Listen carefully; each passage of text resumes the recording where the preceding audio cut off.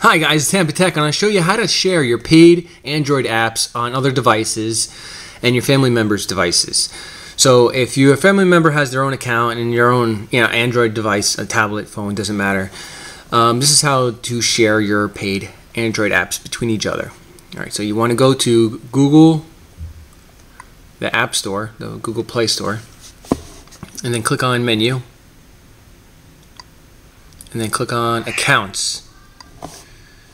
Alright, now you want to add their account to your tablet and then basically download that app, and then later on you could delete their account from your tablet.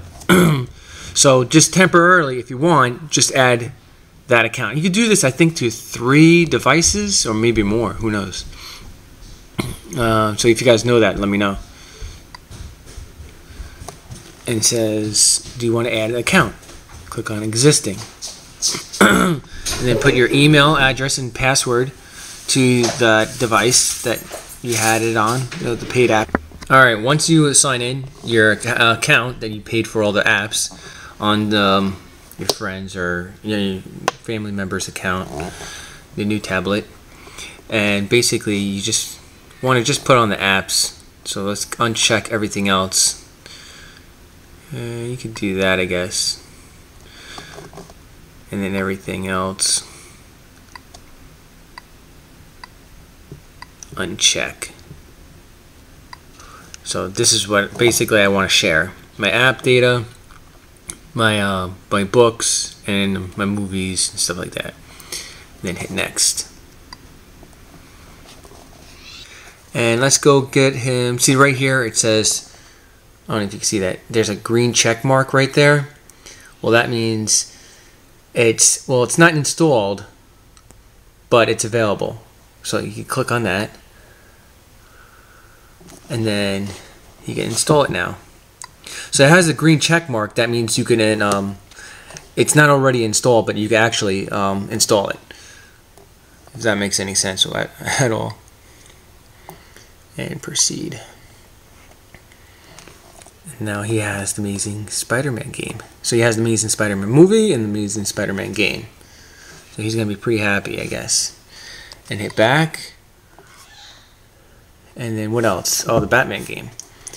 So go ahead and get the Batman game too.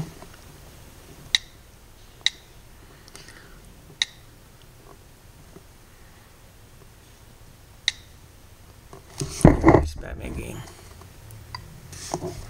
And click on that. See right here, it's green check mark. That means it's not installed yet, but you can install it. It's available.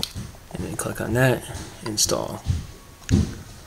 Next, proceed. And click on settings, and then you want to go to your accounts, your Google accounts right here. And then from there you could just delete whatever account you you want. Now when you go back in the accounts, in your settings, you can see that their account is gone. That's how you do it. Thanks for watching. Post a comment, subscribe to Tampa Tech, and check out my other YouTube videos. How to fix tablets and computers and TVs. Later, guys. And as you can see, the Batman game works fine on the Nexus 7 on his tablet, and I have it on mine. So now we both have it on our tablets. So that's how you do it. And my account is deleted from his tablet, so you can't mess with my emails or my contacts or any of my information because it's deleted from his tablet. But he still has my Batman game I paid for on my tablet.